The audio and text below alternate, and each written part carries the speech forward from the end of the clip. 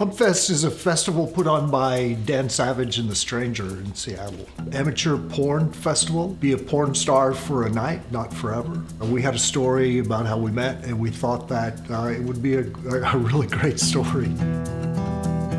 How did you guys, when did you guys first meet? Well, which version should we tell? Should we tell the real version? The real version or the friends and family version? Tell the real version. All right, the real version.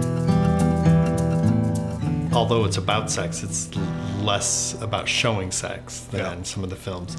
It's also a story about the way that people can meet each other that might be unusual, and they can still find love in that unusual moment. Well, we met in one of those kind of unusual ways. Not too much different than a one-night stand, except that we actually met in a dirty bookstore.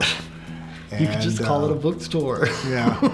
I don't know that we, prior to making this film, that we had told the true story very many times. No, we had not.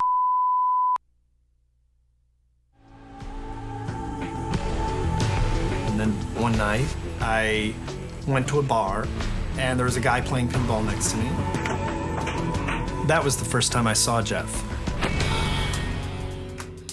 So many people came up to us after seeing the film that told us that, yeah, they'd never told them, they were embarrassed to tell the real story, or they had a real story of somebody that they were in love with, but they wouldn't pursue the relationship because of the way that they met.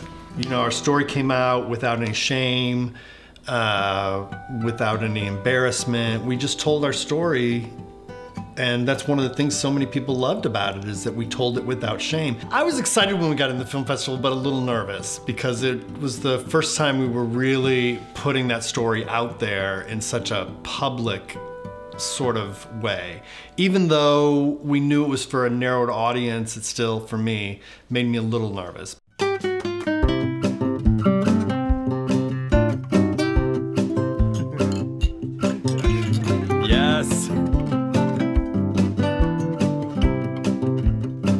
Yeah, so the first time we'd gone up to the festival, so this was going to be the first time that we'd ever seen it on a big screen, and we were standing outside in the lobby of the theater. All we could hear was the film talking and the reaction of the audience. Oh my God. One of the really cool things about doing Glory Hole was we got to meet Dan Savage. Well, I think Dan said that that was one of his favorite movies. Yeah.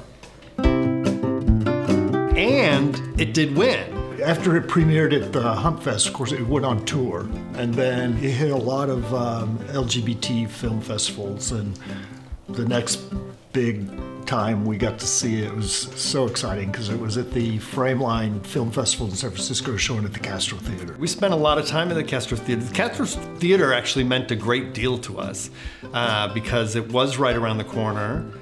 Just having our first meeting on film, and then for it to be shown in front of a large group of people, especially on that beautiful theater in the Castro. Oh my goodness. They brought us up on stage to do that question and answer thing. That was a lot of fun. And we have that picture that we, as soon as we were walking up, you're like, we're gonna do a selfie when we get on stage. Yeah.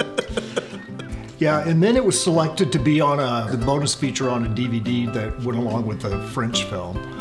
And I don't know what you said after that, you know, it's not really our story any longer. It's out there and people relate to it. I think for both of us, the film opened us up to giving us a stronger voice, a more authentic voice, because we finally shared this story that we kept secret, because I would say we kept it secret because we were ashamed of it.